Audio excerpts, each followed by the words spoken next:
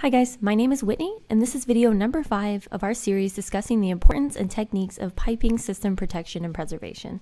Today, we're going to walk through why it is important to keep unwanted debris out of your piping system components. Along with protecting critical surface areas from damage and corrosion, stopping debris from entering your piping components is paramount. If you do not prevent this, it can cost tens of thousands of dollars to remove and could cripple your construction schedule, causing you to miss critical milestones on your project timeline. Now, what kind of debris can you expect to see in your piping components? Well, when the fabrication process occurs, grinding dust, welding slag, or buckshot can be left behind, and during blasting and painting, it is difficult to keep blast media and paint overspray out of your piping components.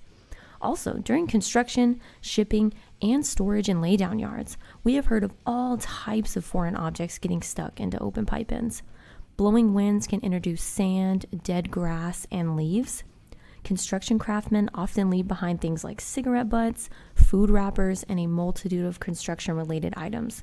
We have also heard of things like rodents, tennis shoes, and even lawn chairs being found in open piping components.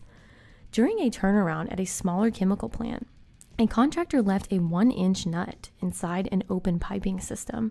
When the unit came back online, that nut caused over $1 million in damage and lost revenue. One EPC spent $750,000 just hydro-cleaning components on a large LNG train prior to final assembly, commissioning, and startup. Rotating mechanical equipment like pumps, compressors, and many valves are extremely susceptible to damage due to granular debris getting left in the piping system. Proper procedures and protection products are essential to your piping system preservation efforts.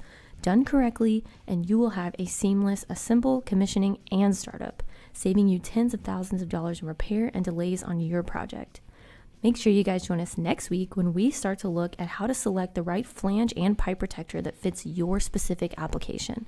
Please give this video a like. Got any questions or comments? Give us a call, shoot us an email, or leave a comment below.